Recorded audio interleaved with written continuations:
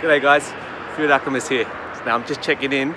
Today I'm on a fishing trip with my good mate Dal. I'm going to be riding shotgun, so I'll just give you a rundown. This is my mate's beast of a boat here, and we'll check in once we're in the water.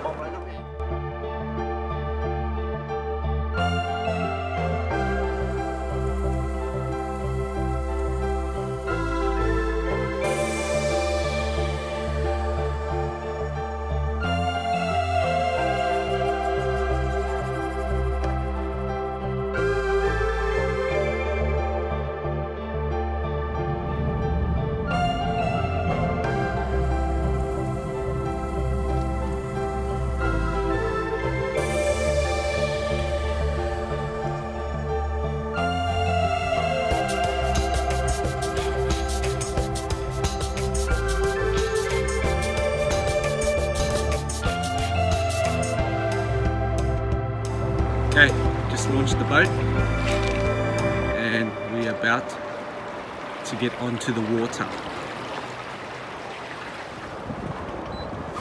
Okay, so we're on the water now. We're at a spot called Bellambi. So I'm just here by my side is the fishing Maestro. So what's the plan for today, fella? We're gonna head out for probably about 2 k's out. Can try some snapper, you know, about 60-meter deep of water, you know. See if we try anything today, you know, get any good stuff.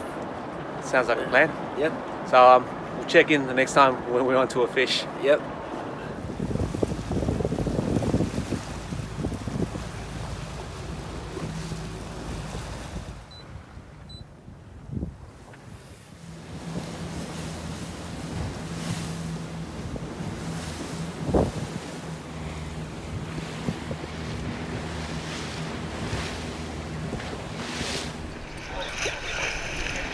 Dal's onto a fish. Red. Oh, first snapper. Nice. It's a beautiful pinky size.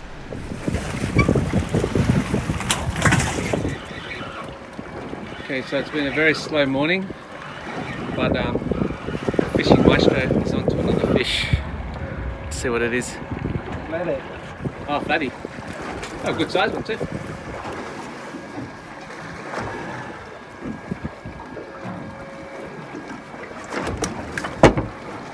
There's one flatty to the bag.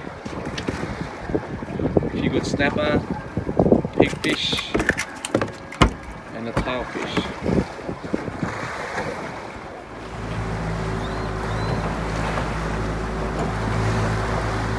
Oh, my wife's gonna love this.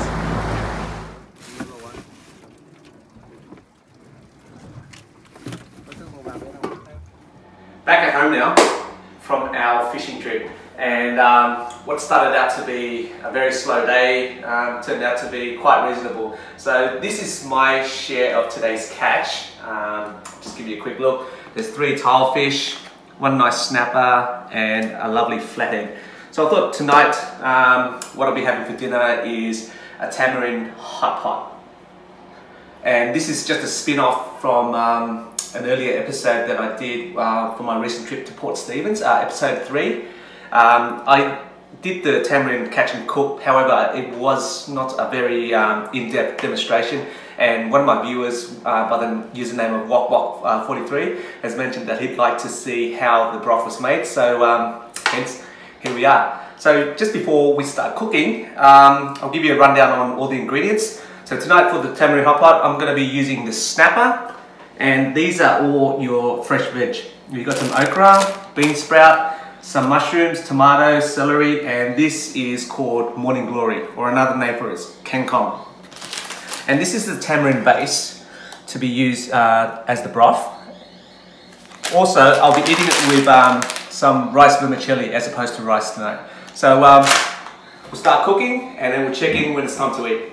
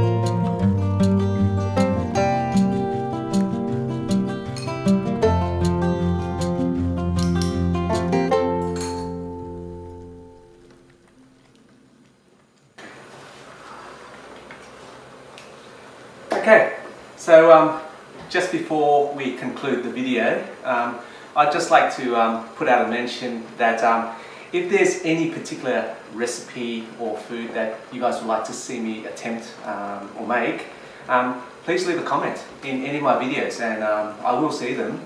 Because as mentioned earlier in an earlier video, this was the follow-up video with a more detailed demonstration on how I make the broth, and it's also was prompted by a viewer too. So yeah, so if you like to see anything in particular, let me know, and I'm interested to see what you guys think.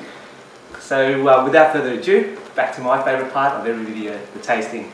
So I'm going to get straight into it. So you may have noticed that I put this piece of fish in earlier, just allowed to cook, because this fish is so fresh. I'm not going to have it overcooked, and this is a good way of having it like cooked to perfection. And also with the fish, I've filleted it and cut into boneless chunks. That is optional, because normally people would just cut these fish into the big steaks with a bone in it. And so I'm just going to skip straight into it. Let's get to the broth. So I've got the rice and vermicelli there. Let's pour some of that broth in. And this dish is a lovely wintry dish as well, because it's always going to be piping hot when you eat it. Alright, so taste. A bit of fish. That looks sensational.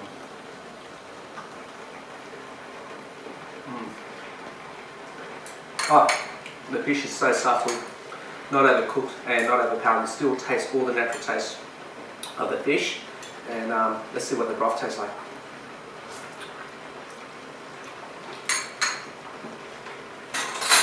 Spoon. That is sensational, guys. This dish in Vietnamese is called Canh, meaning a sour soup. But like in most Southeast Asian food, cuisine, there's a perfect harmony of sweet, sour, and salty.